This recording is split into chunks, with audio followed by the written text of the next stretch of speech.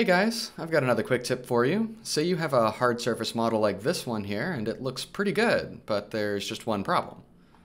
See, you have these perfectly hard edges, and in real life, there's no such thing as a perfect edge. So rather than painstakingly modeling our rounder edges, Redshift provides a pretty easy solution. So let's open our render view to take a look. Okay, so I've already got a pretty basic metal texture on here, and right away you can kind of see what I'm talking about. These hard edges just don't look realistic. So what's our quick fix for that? Let's open our material, go into our Redshift material, and we want to go to Utilities, Round Corners, drag and drop that in here, and then bring that right into your overall bump input. And boom!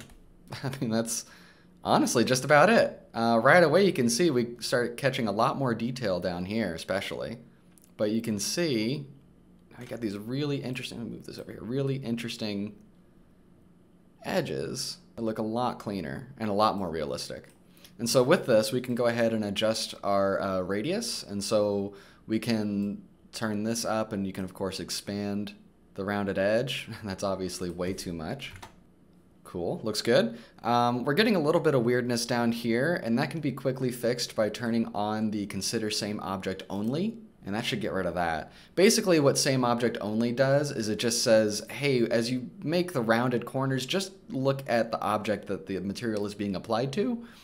Otherwise, what it'll do is it'll look at other objects that are intersecting and create rounded corners. And that can be useful, but for the most part, I just like to keep this thing turned on. I also wanted to show you real quick what to do about materials that already have a normal map. In this particular case, I'm just using this worn bronze from Grayscale Gorilla.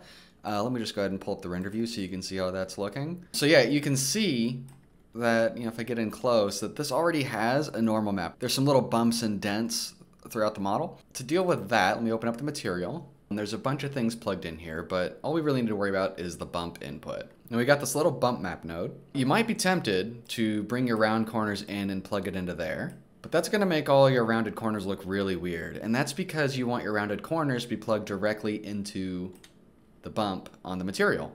There we go. Now it's fixed. Just a little gotcha for when you're doing this on your own. We have our bump map feeding into this little node here, which is converting our normal texture into a usable bump map. We need to combine this bump with the rounded corners. We just need a bump blender, bring that in, and we're gonna use this bump map as our base, and then we're gonna take our rounded corners and we're gonna bring that into layer 0, and then we're gonna go ahead and plug that in. As you can see, it's not working. And that's because we go to our blender. We have our layer 0, so that is, again, our rounded corners. And that's turned off, so it's turned the bump weight all the way up. Okay, almost there. Now all we're getting is our rounded corners. We need to see the bump underneath. So what we do with that is we just enable additive mode. And all additive mode does is it just adds together all of our normal maps that are being fed into our bump blender. There we go. Now we have rounded edges with a bump map. Oh, and of course, don't forget, turn on Consider Same Object Only to get rid of some of that weirdness. And yeah, there we go. Looks pretty good. So that's my quick tip for today. Hope it helps somebody.